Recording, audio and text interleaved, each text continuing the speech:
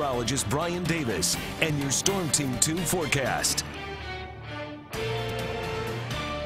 All right, let's check out that forecast this evening. Clear skies for the most part over the next few hours. Then we'll start to see a little bit more in the way of some of those high-level clouds move in, down to 43 by the time we get to 11 o'clock. And checking out that forecast tomorrow, some increase in cloud cover, a little bit of sunshine mixed with the clouds, especially in the morning, and then more clouds into the afternoon. 52 at noon, 56 at 5 p.m. Still going to be a pretty nice day with those highs expected to reach the upper 50s, just not as much sunshine tomorrow. Still good conditions for viewing the super moon this evening. That's about it for the super moon after tonight. Right now at perigee, at least it was this morning, about 12 hours ago around 6:30, with the moon about 14% closer than normal. It appears larger in the sky, and also 30% more light coming off that moon, so you can check it out this evening. More clouds, as I mentioned, for Tuesday, but the dry weather pattern continues. And then look what happens at the end of the week. Temperatures well above normal. We could be close to 70 degrees again Thursday and into Friday. But tonight,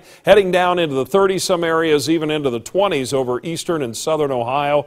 A little more wind back our way should keep our lows mid and upper 30s around the Dayton area. And we'll find those highs tomorrow, upper 50s to near 60 in many areas, up around 60 on Wednesday. But check out the highs, even warmer west and southwest of us, up around 70 degrees, Evansville, Indiana. So that's the warm air that's going to be headed up our way. Our time lapse tonight, the Troy Stouter Center. We are looking at nice sunset there, a few clouds out on the western horizon. Some of those will be headed our way. Stall vision camera picking up a few of those scattered clouds off to the west, but right now looking at dry conditions there on Indian Ripple Road. Live Doppler 2 HD at Stride, downtown Dayton and all of Montgomery County. We are seeing some clouds with an upper level disturbance moving through the area, but most of those to the east and north of us and west, but eventually those clouds to the west will move in tonight. We're currently at 51 degrees, the south wind at 6 miles per hour, 38% the relative humidity. And our weather checkers tonight, Don Chateau in Sydney at 52 degrees, Tom Wyckoff, one of the cooler spots there at 50 in Springfield, also Lowell Miller at 50 degrees in the Greenville area. Other temperatures tonight already down to 41 at Wapakoneta, but most of the readings tonight upper 40s and lower into the 50s. Here's our cold front swinging in from the northwest.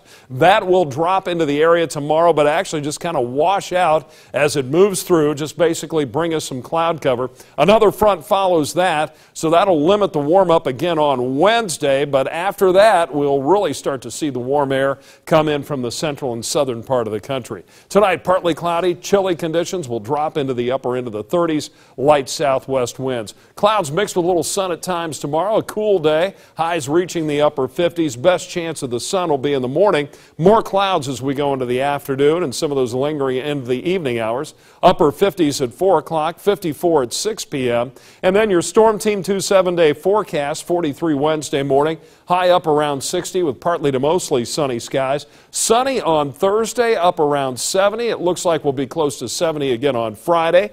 A slight chance of some rain going into the evening, a better chance of showers Friday night. Some showers around on Saturday, and much colder, breezy day too, and eventually some of those rain showers that could be scattered about on Saturday may have a few flakes of snow mixed in going into Saturday evening. So how's that for changing things real quick at the end of the week? 4 seasons in 1 week. Yeah. We're doing it right there. It is. There's the forecast.